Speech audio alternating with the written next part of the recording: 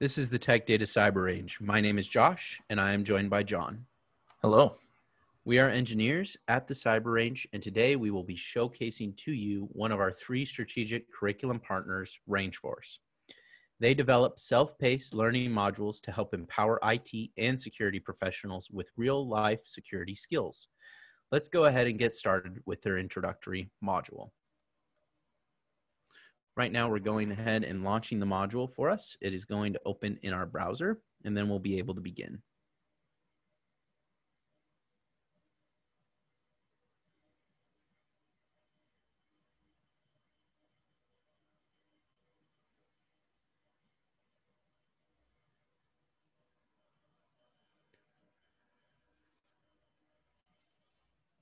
Since this is the introductory module on the Rangeforce platform, it's going to be very simple and walk us through the different types of information we're provided when we go through additional learning modules.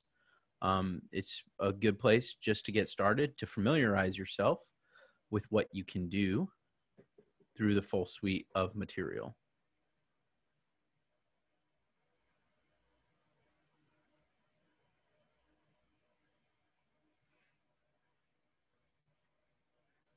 So the first thing that has opened up for us here is the virtual teaching assistant. The virtual teaching assistant provides us with details related to the learning module.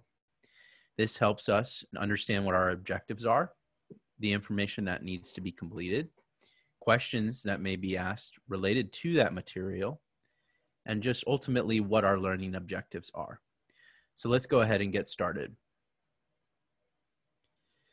Right here, we are greeted with information regarding what this text or these details provide. It is really related to the objective of the module and what types of questions or information we'll be going through. We can view the steps to understand what's next. We are provided with details regarding the 2 additional tabs related to the virtual teaching assistant. First, we have the instructions, which is the information you see here on the screen. We have the material, which is either a guide or additional documentation that helps us in completing the Rangeforce learning module. As well, we have the feedback tab to give feedback related to how we had, what type of experience we had. So this is a multiple choice question. The question is, what are the different formats of modules on the platform? We are provided with 7 different options here. Where we can find this information is in the Materials tab.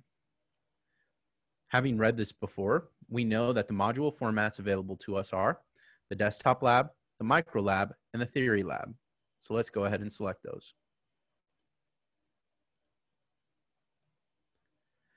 Once we have selected the correct answer, we're provided with a checkbox, which lets us know we can move on to the next step.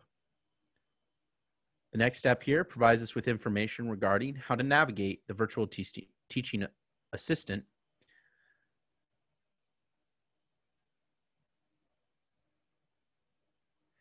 The information provided to us lets us know that some of these learning modules aren't linear. This means that questions can be skipped, or we can go back and forth between the information. Here, we're asked, how many answers were we able to choose from in the previous step? So to find out, we can just go back to the previous step, count these all up, and know that there is a total of 7. We can save our response, and we're provided again with a green check bar, knowing we're able to move on to the next objective. In the next objective, hints are reviewed for us. Hints, sometimes there are going to be tasks within inside of a learning module where you might need to be prompted with hints to know what to do. Here, it provides us with information about asking the hint. So as we can see below, hints available to us is a total of 2. We can ask for a hint. The hint tells us that we need to touch something. Touch is a command within Linux that allows for us to create a file. So if I'm here, I can find out where my working directory is. I could cd into something like documents, and I could touch a file. Having done this, we don't receive a check mark, so maybe we should ask for another hint. The hint tells us we need to touch on the desktop, so we can do the same thing, moving back to our desktop.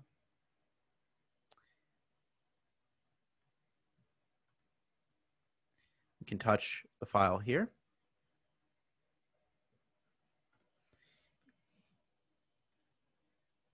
And again, we see that we haven't received a check mark yet. If we're still lost, we can reveal the solution, and the solution reveals to us that we specifically have to touch a text file named tutorial. So if we touch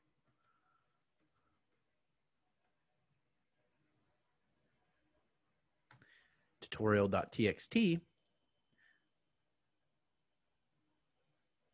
we are presented with the final green check mark, knowing that we have completed the module. Again, this is the Tech Data Cyber Range. Thank you for watching.